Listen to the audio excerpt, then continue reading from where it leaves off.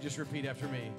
Oh, yeah. I was teacher by day, background singer by night. I own Scribe Hustle. I started my side hustle out of being broke. When I first got into food, I wanted to know how to cook everything. The first 8, 9 years of my journey, I just chased after how do you cook well. I believe passionately that having more than one source of income is empowering.